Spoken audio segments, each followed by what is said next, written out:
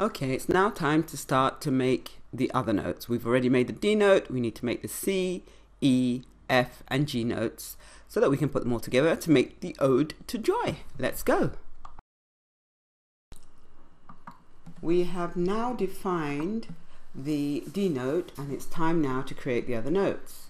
We will start by creating a new my block, a subroutine, and this time we will create define the note C.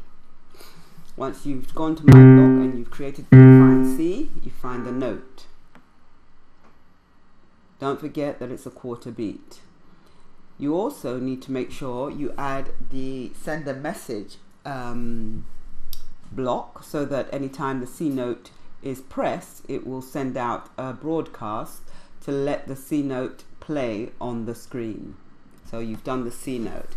So we will continue with the next note. The next note in this case is the E note. You define it in my block. You've got your define block and now you actually define it. You find the note to play, E. Remember it's a quarter beat, and then don't forget to add the broadcast that the E note has been played. And you continue like this for the E, F and G and C sharp notes. So if you watch the video, we're now doing the C sharp note. Same process, you define it. Once you've defined it, you now build what will happen when it's pressed. So you find the note.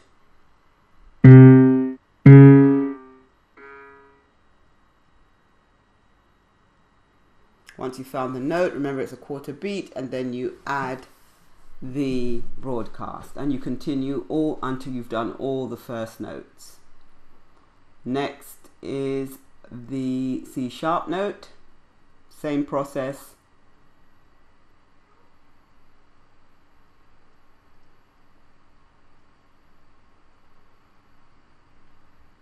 Then the F note.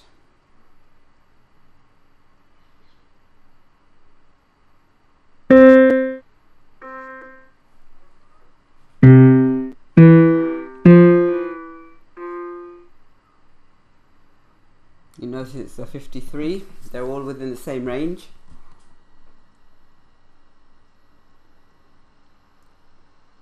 And you add the broadcast. So what looks like it's left is the G note.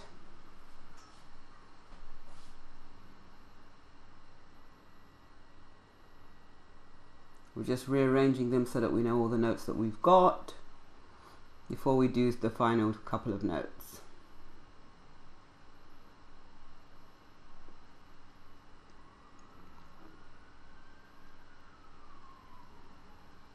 So again, we add a new my block. This time we're defining the G note. Click OK. Add the notes that to be played when the G is clicked. So you're looking in the treble clef, you go backwards, find it. And make sure it's a quarter beat. And don't forget to add the broadcast of the G note being played so that it will play on the piano.